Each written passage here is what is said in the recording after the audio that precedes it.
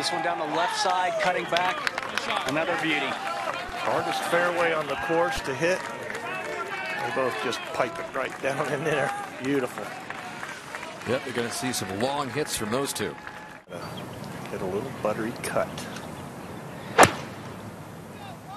Very high, cutting right back at the flag if it's the right number. Is that any good? That's the second shot we've seen right at the flag in the last hour, but that one was in perfect shape. Rahm for the birdie. Squeezed it right in there between the flagstick and the collar, and Rahm is off to a birdie start. I think he might be the fan favorite here today. Rahm going the aggressive route with driver. And this is a beauty, Gary. Right up the center, small cut. Should take that hill and dive down to the right. That is a knuckle seed right there. No spin on that whatsoever. Look at it go. Yeah, hopefully it gets down there far enough, Paul, that it's down to the flat. Yep. Try to hit this 50 in the air. Right there. Needs to spin. He did it. Does. What a start for Jon Rahm. No player this final round has started birdie. Yeah, mere formality, you would think, for Jon Rahm to start birdie, get to 4 under. Nicely done. And remember, guys, when Rahm won here, his first event on the PGA Tour, the 2017 Farmers, he shot 65 in the final round. Jon Rahm with a 6-iron. Now that's plenty of club for the big fella. Can take a little off these shots. We've seen 7-irons here this morning. Oh, that is long and left, and that could be. I saw Adam Hayes point to an area about 15 feet left of the hole. This is unreal. That was an amazing shot. He didn't make it to the penalty area, stayed out of it. And a par. There it is. Wow. Cannot go left. His cut should suit him well here with his hard sloping. He's watching this one anxiously on the right. No, that's understandable. Gauge your touch with this than it is a wedge right now.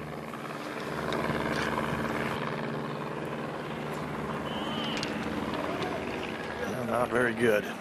And he's going to really have his work cut out for him from there. Well, he's not unpleased with any shot he hit on this hole, and he's got a 12-footer or so for par.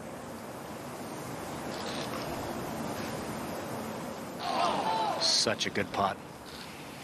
So the Rahm run sputters a little bit at the 4th, but still 1 under on the day. A feeling of urgency for Rahm, for all these guys today.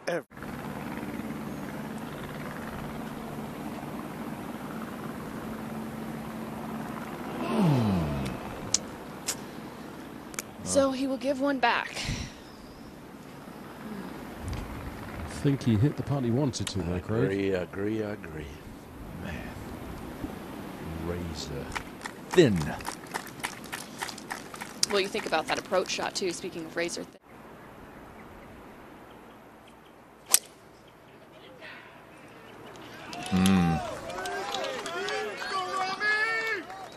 It's gorgeous. It should take the slope in the fairway, and another beautiful tee shot from the Spaniard.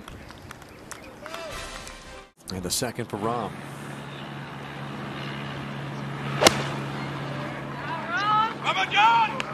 Got left for the flag. To have it kick right, not that far left. That's a huge miscue. Just trying to judge it out of here. Yeah, it's fast. He's got to get it just over that hill right there, and it'll feed on down. Now, slow down. We test it again. Well, he was positioned perfectly off the tee. This would be a great save. That would have been a hurtful bogey there at 5. Avoids the back-to-back bogey, stays at 3 under.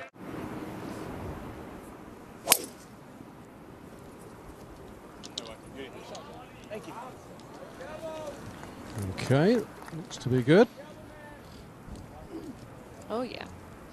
Perfect position. Today as he was last fall. Jon Rahm positioned perfectly here at the long par 4 6th. Second shot on the way. Takes a big hop. It'll be fine. It's on the proper level. 3 in a row here at this championship. Jon Rahm for birdie at 6. Move right as it gets up around the hole.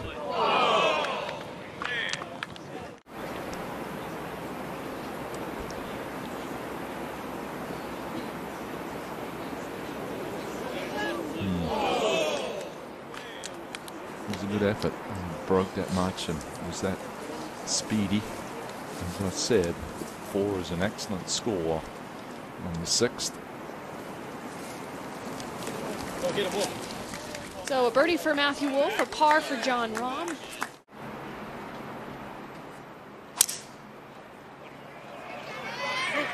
Down that left side. Again, that wind's not allowing it to cut.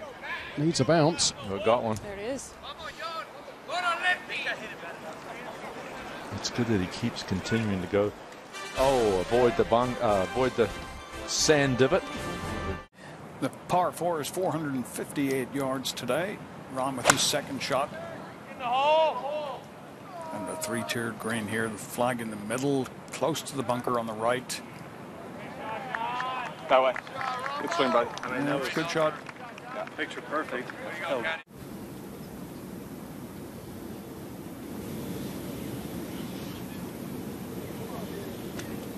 Not even close there. The worst part of the day.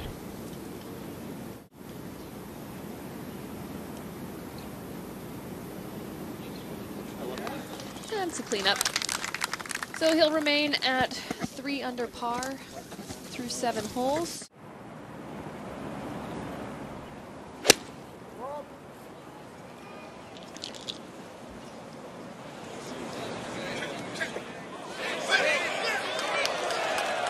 Just right at it. Shot into here, but just typical of the U.S. Open. He's got to be on defense. Very fast. He gave it a wrap.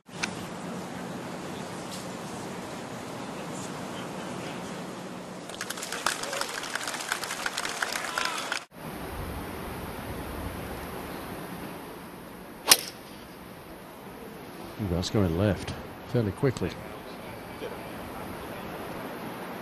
That's even if it's over in that area, it is not OB. Just find a way to get in the fairway, avoid those cross bunkers.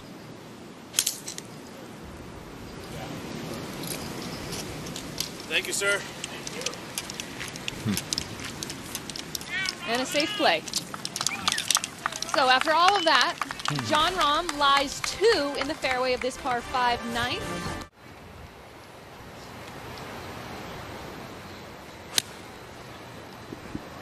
When opportunities are presented, you've got to take advantage of them.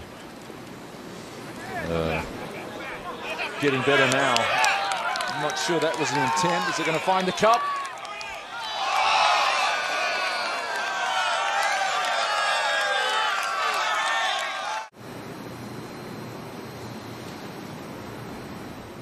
Okay.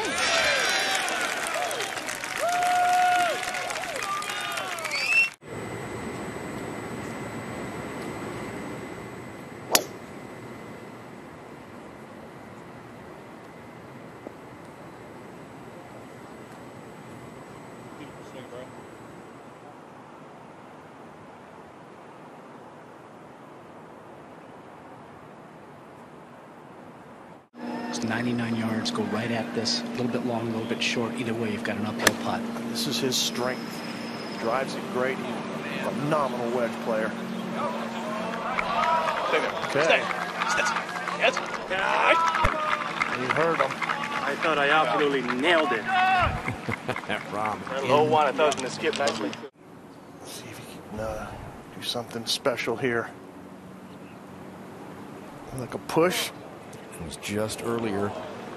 Another par for Rahm. Stays 1 back. Hard one to believe. You know, he doesn't like the greens reading book. He's more of a feel putter. He spoke out against it way back at the World Golf Championship.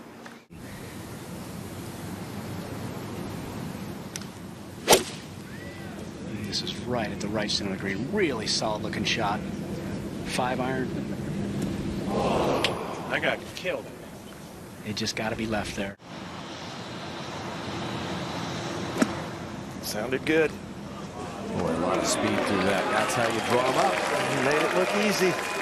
It should be a save for Rahm.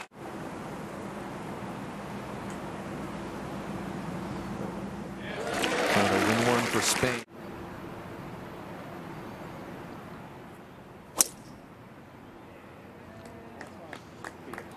It's a good start. Just drifting on the wind, actually, going towards the bunker.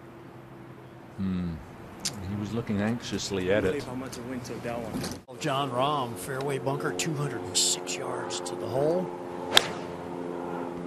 Boy, the strike sounded good. Paul barely moved the sand at all. Oh, yeah. Yeah, very well done. It's not an easy two-putt from there. We've seen Morikawa struggle. This is the one that we've seen players race well by the hole. Oh, that speed looks much better. Much better.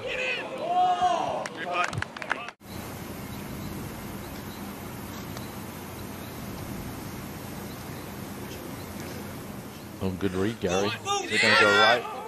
He was trying. Great fall.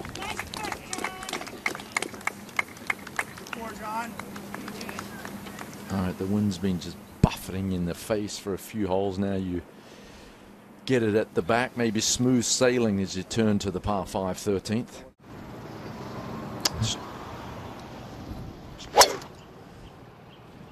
Scuttled up there pretty quick. How is that fading? Tired of waiting. He's ready to go.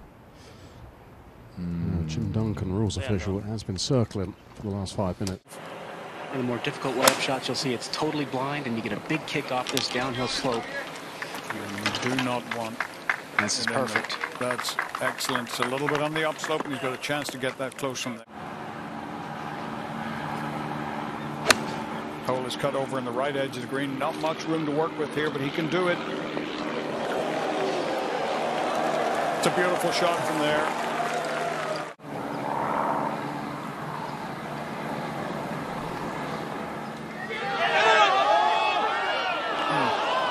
Always just a little right.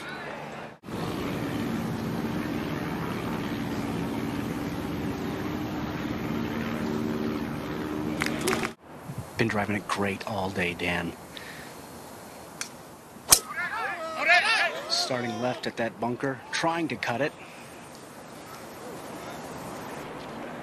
It's his go-to shot, and he nails it. Yeah, what a good drive. That's one of the tighter fairways on the golf course, only about 24 or 5 yards wide, and he just split the middle. He can really manipulate his traj. Flighted high. Distance looks really good. And that's exactly what we're talking about to hit right. Beautiful shot. Textbook stuff under U.S. Open pressure. Rahm says 14 owes me one.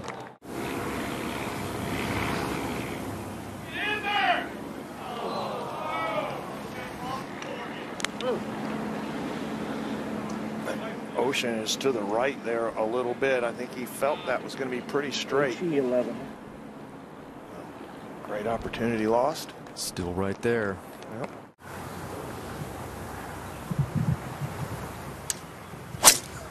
Yeah, he's gone way right, Paul. Exactly like you said, towards the people. I don't blame him. All right, all right, all right. Now, if he can get lucky and catch a dry, crispy lie over there, which it looks like he may have. Left edge of the green, trying to cut it off that line. It's so tough to do. Really good shot from there. Yep, easy. Yeah, it's going to stay on.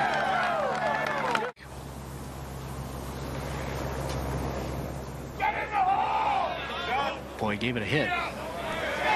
And then some. Nearly went down. It was just traveling too fast. To keep his composure. There's been a lot of talk about his temper, and through the years he's worked on it, and he's trying to keep it all together here, doing a great job when most everybody is crumbling around him.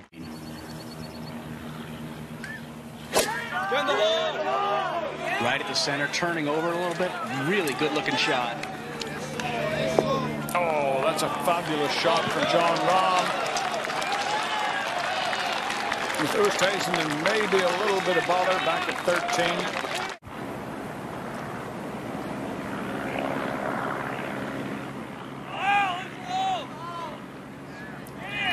Get low.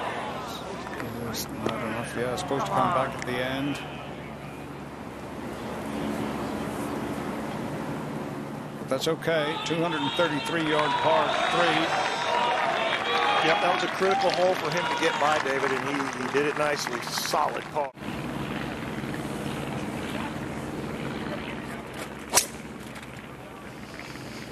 This one heading right towards those fairway bunkers, Gary. Get lucky. That's maybe short enough.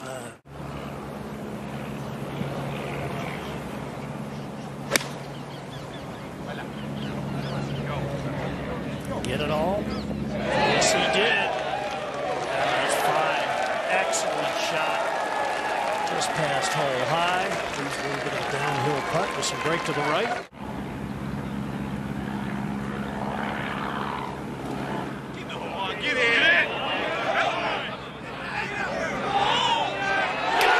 Jon Rahm to 5 under par.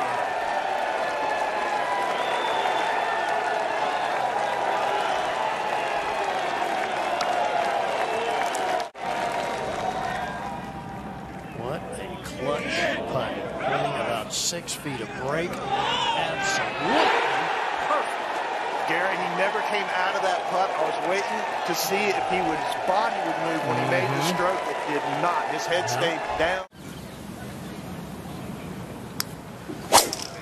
Starting left, trying to cut back with the wind. Needs to keep bleeding. It does on the left side of the fairway. It's enormous as well. That is way down there.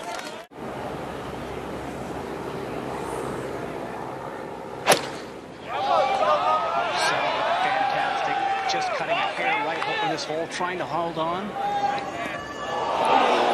that's going to be on the down slope and very fast as he heads back towards the water.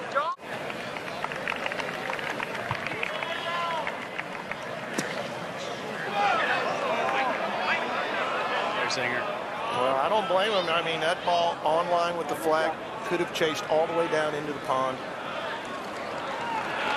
So now he's got a bit of a long shot for a birdie here, and maybe he's opened the door up for Oosthuizen behind.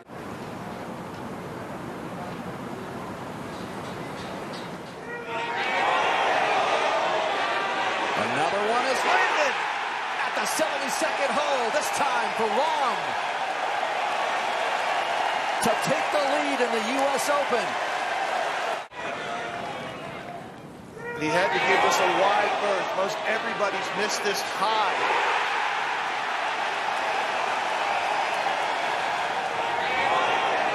Three different Spaniards have won majors. Seve Ballesteros, Jose Maria Olazabal, and Sergio Garcia, the last to do it at the Masters. And is Jon Rahm in line to join him?